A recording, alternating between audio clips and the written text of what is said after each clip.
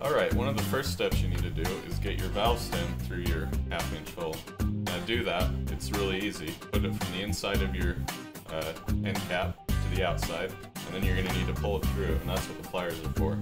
It also helps if you have a rag, so that you can grab without marring up your valve stem. You just want to pull that and force it through.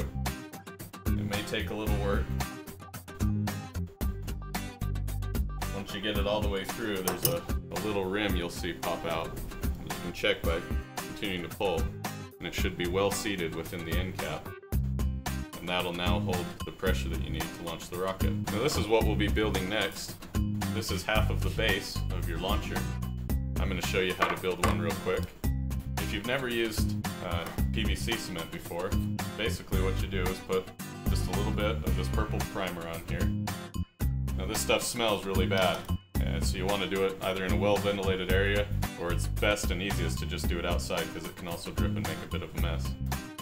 Once you have the primer on, it'll dry fairly quickly, and you can add some cement. It doesn't take much, but you do want to coat it all the way around. And then you'll put on one of your end caps and twist it about a 1/4 turn, and you'll feel it lock, and it'll get to where you can't even move it fairly quickly. And that'll make the sill, and that's the basis of putting the pipe together.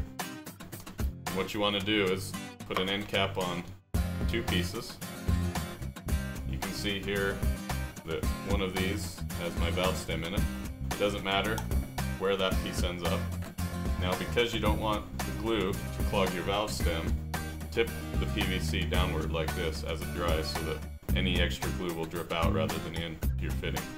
And then last, we'll glue a T between these 2 pieces, as we did over here, and put an additional piece in that T. And that's how you make your 2 T sections. Alright, the next thing we want to do is put a slight bulge in our long piece of PVC. This will be what the water bottle seals against when you go to launch it. So what you're going to do is get out your candle if you have one, or have someone else hold the lighter for just a few minutes. I'll light my candle here. And again, make sure you do this in an area that's away from anything that's flammable and also well ventilated. Apparently it's too well ventilated because the candle doesn't want to stay lit. Alright, we're having a hard time keeping our candle lit, so I'm going to have a buddy hold the lighter for me. And we'll show you how this is done. You want to be patient and keep rotating this as we heat it up. You need the entire circumference to be warm. That'll make the PVC pliable. We've got that reference line at 10 inches so that we know we're in the right spot. And don't touch the PVC too nearly where you're heating it. Looks like it's soft enough. I'm just going to take and put pressure on that while it cools. And you can see it puts a slight bulge in it. Continue to hold that and try to keep the PVC as straight as possible. And as that cools, that bulge will become permanent. And you only need it to be ever so slight because the diameter of the PVC is already nearly perfect to seal against the bottle. See, as that cools, it becomes rigid again. And that's how you get the seal. Here we have our long section of pipe, and we just showed you how to put the bulge in it. Now that we've done that, we want to continue building our launch platform. You want to make sure that the end from which you measured 10 inches is upward, and then we're going to glue it down to this 3rd T that we had.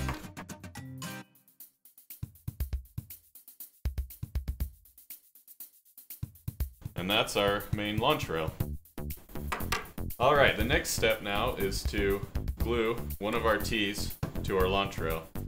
Now I forgot to mention earlier, but while you're getting this bulge in your launch rail, you may want to grab your bottle and check that it makes a good seal.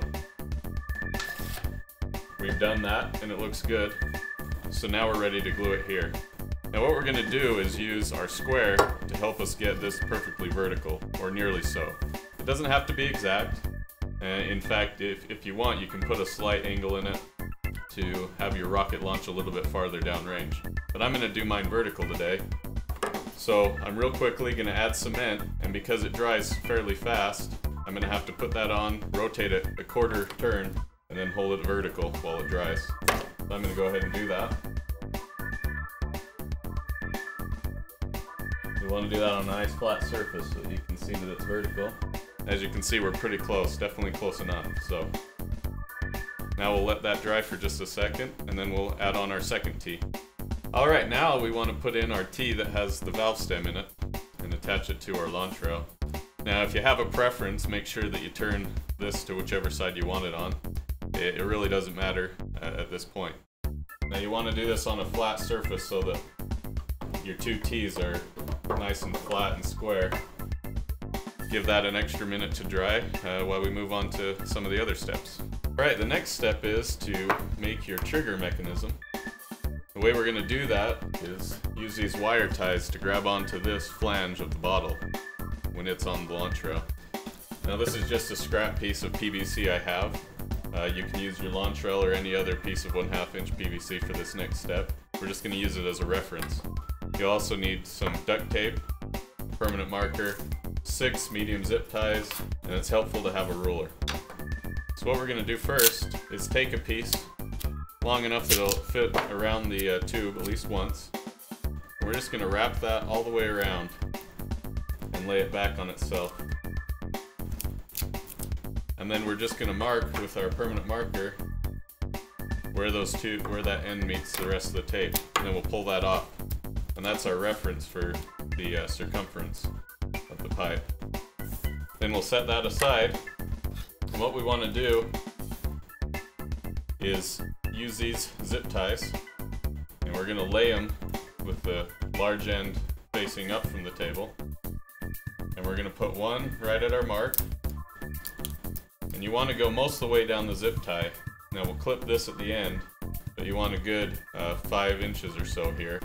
And then what you want to do is put a second one at the other end, and you can use this ruler to help you keep them aligned well so that they all fit against the flange evenly. And you're going to try to space these evenly, all 6 of them, across the duct tape. Next step, before we put our zip ties on the launch rail, we're going to take this band clamp, use your flathead screwdriver to loosen it all the way so you can slide it down on your launch rail. Then we're going to take our 2-liter bottle that we'll eventually use as a rocket and slide it over. Now you want to seat it on the bulge. Don't force it on farther than it needs to go. Just push it down until it feels like it's a good seal. And we're going to use that as a reference height. You'll now take your zip ties, which you've lined up with the ruler, on your duct tape. And we're going to wrap those around. And we're going to slide those down until they just sit right on that lip, that flange on the bottle. And then once you get it to where it sits just right, you'll wrap your duct tape around and stick it to the launch rail right there. Now you want to take your extra 2-liter bottle, and we're going to use this as a spring for our launch mechanism. What you want to do is, if you have a box cutter, it helps to get a slit started with that. Then once you've cut into the bottle, you go and cut it around.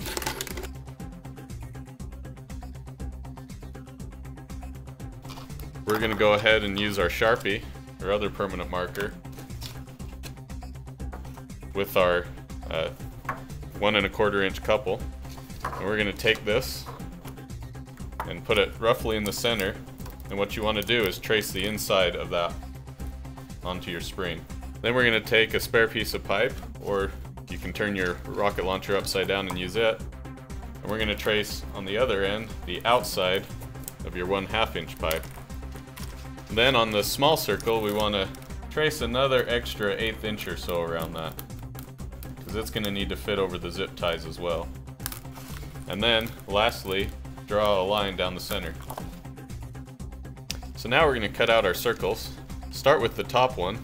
As you can see, I put a slit in it by doing this. That'll help us get our scissors in. And you're just gonna cut this out.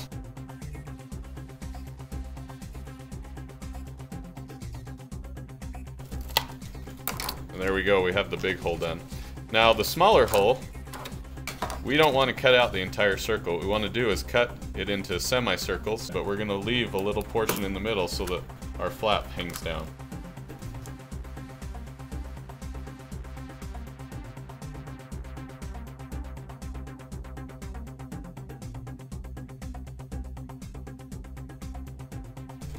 Now you'll see that there's a flap, and that'll hold our spring in place in the band clamp. I'll go ahead and cut the other side here. So the next step is to take our spring and slide it over our launch rail. Now if these zip ties won't fit through this hole, you can widen it a little bit, and we'll go ahead and slide it down.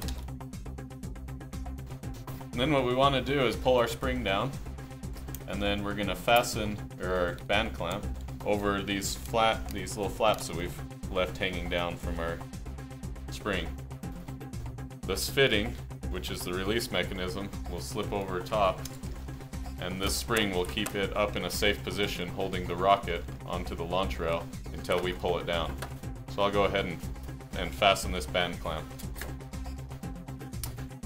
So now, to make our firing mechanism, we take that 1 1/4 inch coupling and drill a small hole. Now I've drilled a 1/8 inch hole. It's really easy to do in PVC because it's so soft. And then you're going to take your nylon string and thread it through that hole and tie it off. Now it likes to fray, so it helps to warm the end with a match or a lighter just to seal it off. Once you get that tied on there good, we're going to put it over our launch rail, over the zip ties, and you'll see that it sits on this spring now. And then take your string and thread it down through both holes, and it should fit through both of them easily because they were able to fit over the zip ties. And you're going to thread that down through both holes, and then that will be what we pull on to launch the rocket. Now what I typically do is just run it under one side of the PVC, and then you can see that if you stand to this side of the rocket and pull, your firing mechanism releases. Now that the launcher is done, to fire a rocket, simply put your bottle over the launch rail, pull down on your firing mechanism until you get the rocket seated and the zip ties are over the flange, and your spring should hold it up firmly against the rocket to keep it from firing while you pressurize it. Hook a bike pump up to your valve stem, and then you're ready to fire just by pulling the string, and you'll see that it's really easy to do. Well, we've enjoyed having you and showing you how to build a water bottle rocket launcher. Please check us out on Facebook and Twitter, and feel free to post any questions you might have to our Facebook account or in the comments below. Glad to have you with us, and we'll see you next time.